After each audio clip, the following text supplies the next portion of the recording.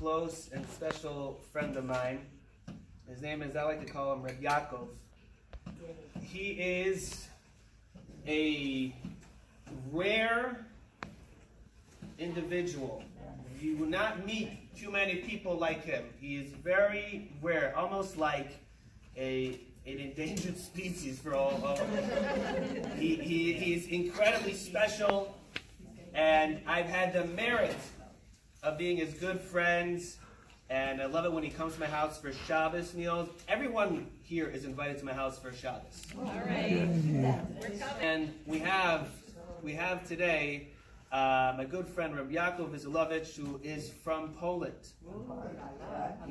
He's from Poland. He's a landsman from, I believe, the city of Czesznachowia. Yeah, am I saying it right? Okay, good. He's from Czesznachowia, and he has a beautiful voice, and he's going to say a little story of how he came here. Not too many, religious Jews at a young age are coming out of being born in Poland. So I want to call up Reb Yaakov to please share a little bit of his story and some songs with us. Good afternoon, everyone. Good afternoon. We can't hear you. Oh, good afternoon. Good afternoon. Give him some detail. It's so beautiful to be here today. Because each of you, it's so special, and I really hope that at some point maybe I'll be able to actually speak to each of you and hear your story. For now, I was asked to share with you my story. It won't be long, don't worry. As Rabbi Ari mentioned, I was born in Częstochowa, Poland, in 1988.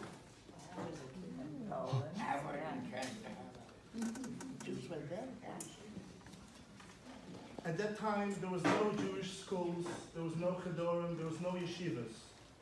So my mother sent me to a public preschool, a non-Jewish preschool. When I was about 6, 7 years old, I came back home from preschool, and I told my mother what the teacher told us that day.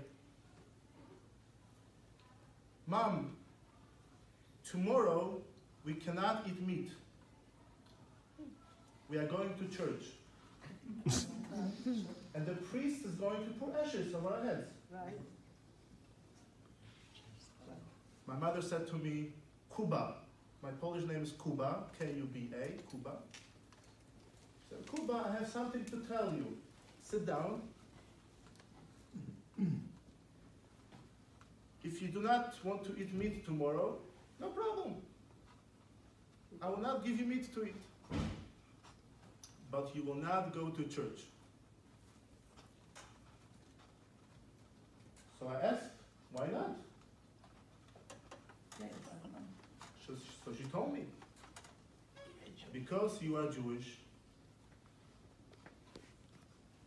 Okay.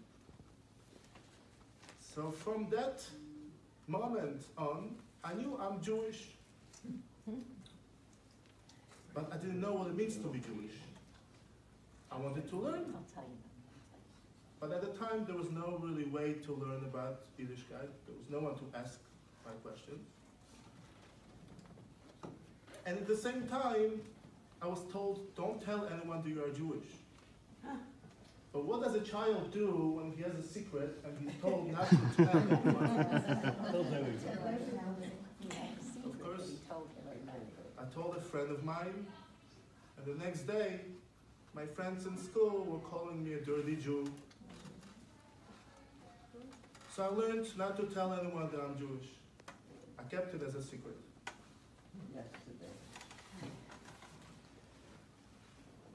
My mother was the daughter of 2 Holocaust survivors. They survived the Lodz ghetto and Częstochowa labor camp, Hasag. I was there. Częstochowa.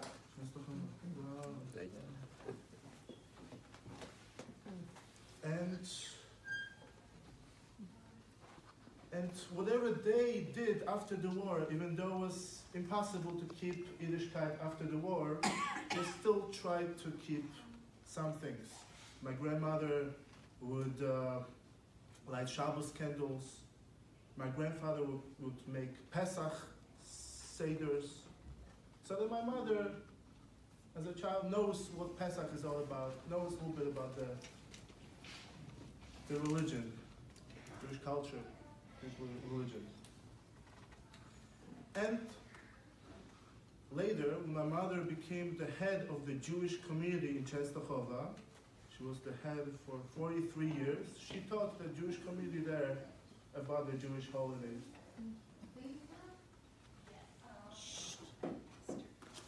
I wanted to learn what it means to be Jewish. Twice a year there was a Jewish camp, summer and winter camp in Poland called Lauder Camp. Created by Lauder Foundation for the Polish Jews, for the Holocaust survivors that survived, for their children and for their grandchildren, so that they can come together to one place, to the summer camp or winter camp, and they can sing together Jewish songs. They can learn about what Shabbos is, what other holidays are. And that's where I went as a little kid with my mother. Let's make the story a little bit short. At the age of 12, my mother wanted me to have a bar mitzvah, so she contacted the chief rabbi of Poland, Rabbi Michael Shudrich, and she asked him, can you prepare him for bar mitzvah? He said, sure, of course. But does he have a bris? And my mother said, no. There's no Moed living in Poland. So no. So he said, no, he has to have a bris first.